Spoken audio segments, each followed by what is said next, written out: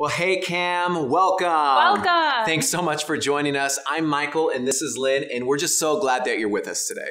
That's right. We are so excited. We are CAM, the college-age ministry of Blackhawk Church, and our heart, our desire is to help you get connected to people who you can do life with, and ultimately that you would get connected to Jesus.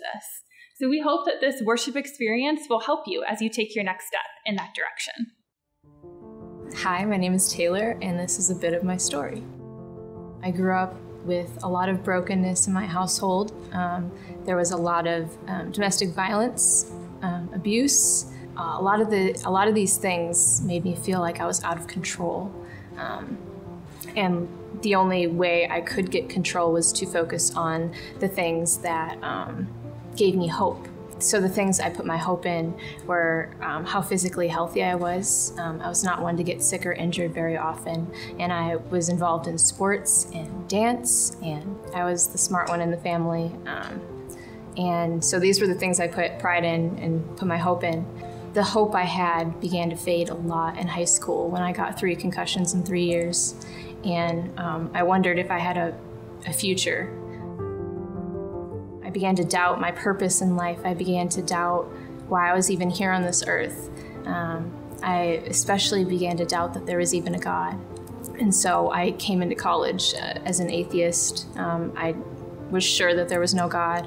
However, when I came into college, I had 3 Christian roommates, and a few of the people I met in my classes were Christians as well. And through their influence and through their answers to all my questions I had, at the end of my freshman year, I became a Christian as well. So I struggled with a lot of doubt and a lot of fear, and still that feeling of not being in control from my childhood. And then God used 5 more concussions during college, as well as Lyme's disease, chronic illness, other types of physical suffering. He used really unfortunate circumstances to bring me from a place of doubt to deep faith and surrender. I surrendered my control to Him because I didn't know what my future was going to look like. And I know in Scripture He talks about giving us a hope and a future. I think the only thing I had to rely on in my suffering and my darkness was Him. There were times I sat in my room alone in the dark. My head hurt so bad I couldn't even pray, and so I just sat there and audibly said out loud, God, I need you to do something. I just need you. I can't focus or pray or do anything with purpose right now. Like, something He really taught me was how much He comforts me and loves me. I had never experienced that type of love or comfort growing up. I'd never really experienced grace until I suffered and I felt His arms around me. During this time, I felt that His grace was enough for me, and that I just needed to rest in that. And I also felt like He's definitely given me the complete opposite of what I had in my childhood. And again, He's replaced my doubt with faith.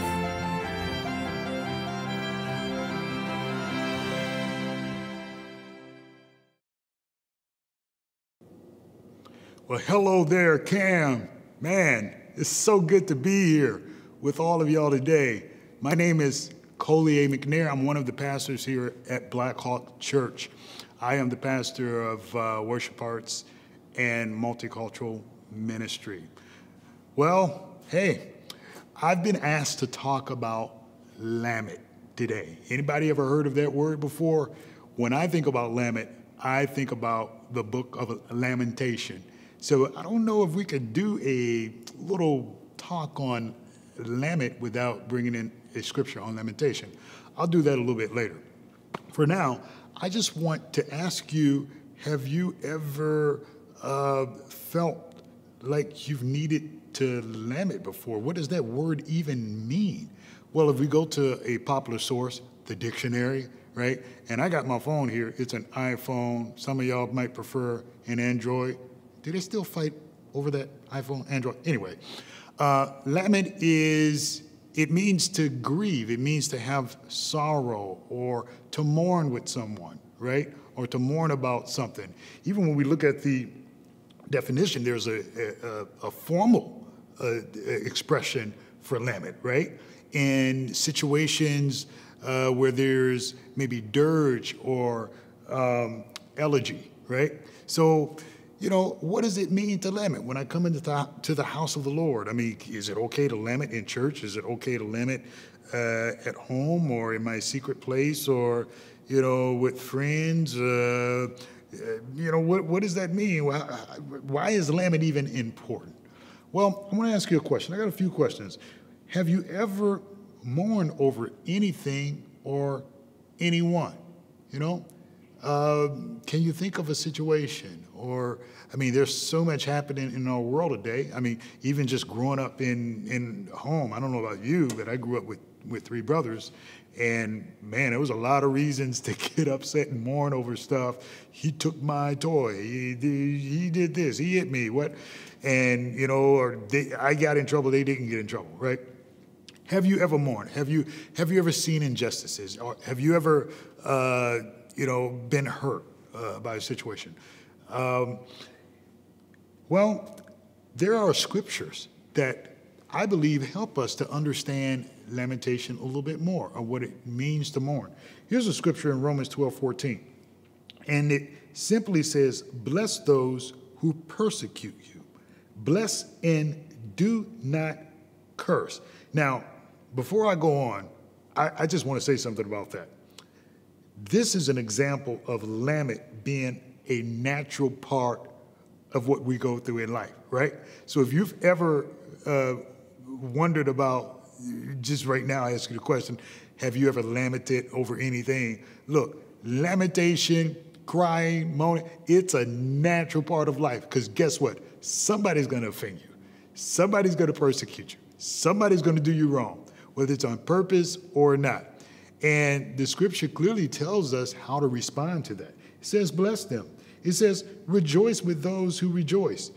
Mourn with those who mourn. And we don't see a lot of that happening today, do we? But this is what the scripture challenges us to do. Live in harmony with one another. Do not be proud, but be willing to associate with people of low position. Do not be conceited. Do not repay anyone evil for evil. Be careful to do what is right in the eyes of everyone. If it is possible, as far as it depends on you, live at peace with everyone. Yeah, good luck with that, right? Well, learning to lament isn't something that we have to practice or, struggle to do in the natural sense of life, because something is going to always happen. But I tell you what, learning how to lament in terms of letting go and doing what the scripture challenges us to do here, blessing those, rejoicing with those, even mourning with those who maybe we have an opinion about, but we really don't know them, or we're insensitive about somebody's situation, that's not always to do. In fact, I would say sometimes lamentation or being able to lament with someone is downright unnatural. It's just uncomfortable because you don't want all that. What is all this emotion, or how do I speak to this? How do I make somebody feel better? How do I feel better myself? Well, let's keep going. Not only is it difficult to do what the scripture asks us here, sometimes lamentation is hard, or should I say most of the time, lamentation is hard if somebody's done wrong to you. What about in cases where somebody has intentionally done you wrong? Well, let's take a look at what Paul says in 2 Corinthians 7.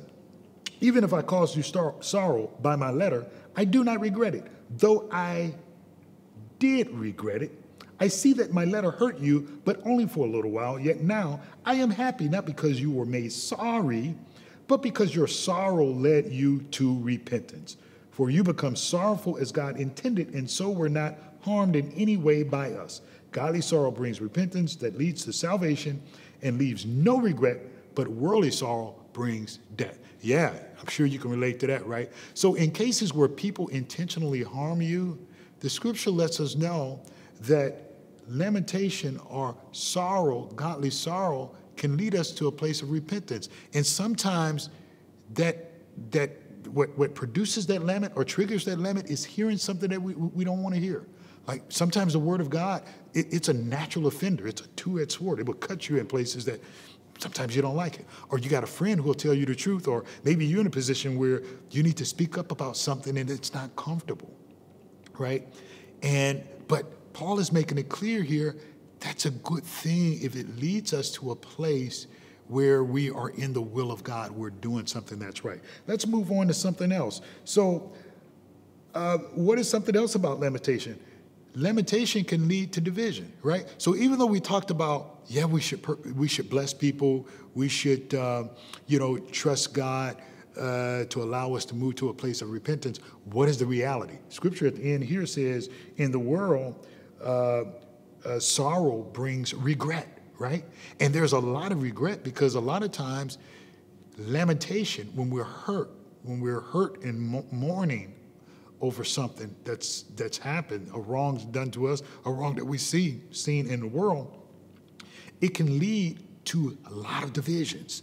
But Paul also talks about those divisions in Ephesians 2 and 14. He talks about hostility and divisions and how Christ came to rid us of the divisions, to tear down that wall of hostility, right? So you can check that out on your own time and read that.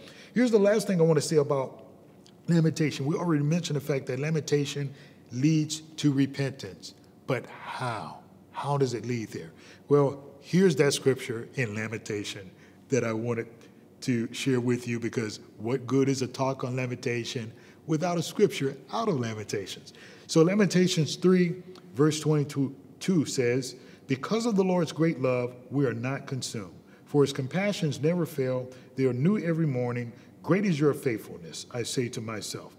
The Lord is my portion, therefore I will wait for him. The Lord is good to those whose hope is in him, to the one who seeks him. It is good to wait quietly for the salvation of the Lord. It is good for a man to bear the yoke while he is young, while he is strong.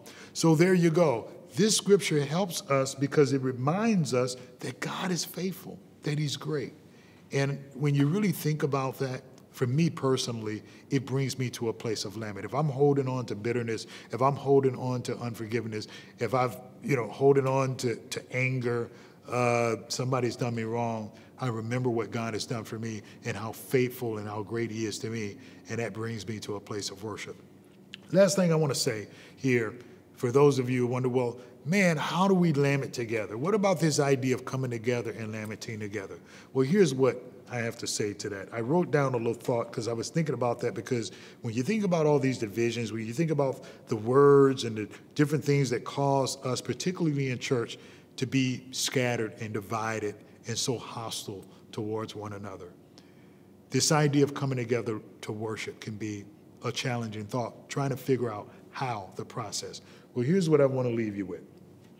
Don't worry about the physical aspect of worship and praise. Lament and repentance will create a mood and set an atmosphere that, when facilitated through spirit and in truth worship, through singing and prayer, will open the windows for God to pour out his Holy Spirit upon us and fill our hearts with joy and praise.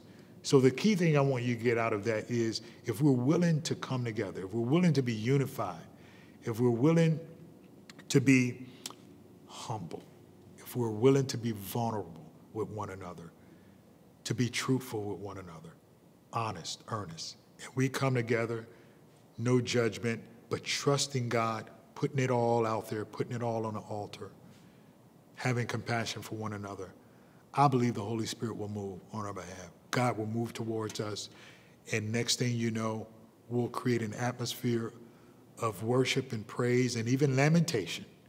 Because remember, a broken spirit, contrite heart, oh God, he will not despise.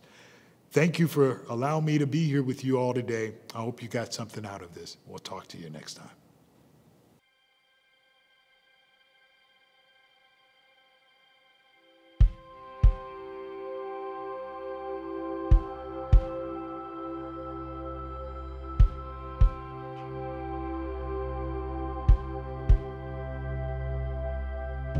Fear shakes at the name of Jesus. Shame bows to the name of Jesus. There's hope within the promise. Our trust is the name of Jesus. 'Cause you are great, you are kind, turn my darkness into light, conquered death, raised to life, the risen one. Lift him up, lift him high, be forever glorified. The name of Jesus is overcome. Hearts change at the name of Jesus. Love flows through the name of Jesus. There's hope within the promise. We're free by the name of Jesus. Whoa, 'cause you are great, you are kind, turn my darkness into light, conquered death, raised to life, the risen one. Lift him up, lift him high, be forever glorified. The name of Jesus is overcome. Chains will break, fear will bow. What can stand against us now? The name of Jesus is overcome.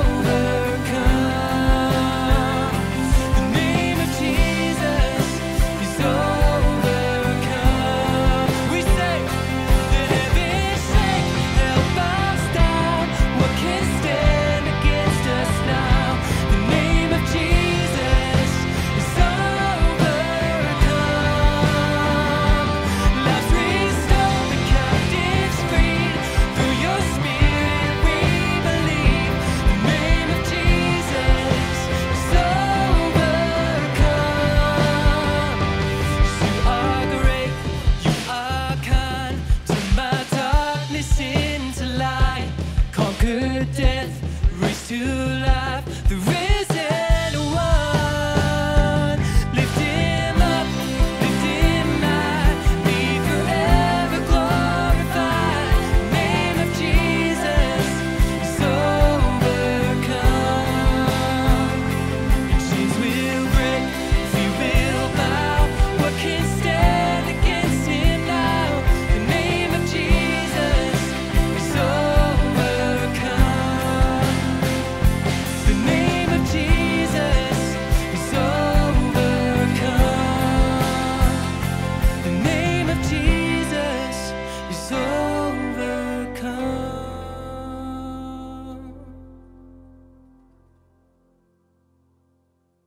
Well, thanks so much for joining us, Cam. It was great to be with you today. That's right. And hey, if you're not already connected with us, we would love to hear from you and we would love to connect. So please be sure to visit our website. All right, have a great day, and we'll see you next week.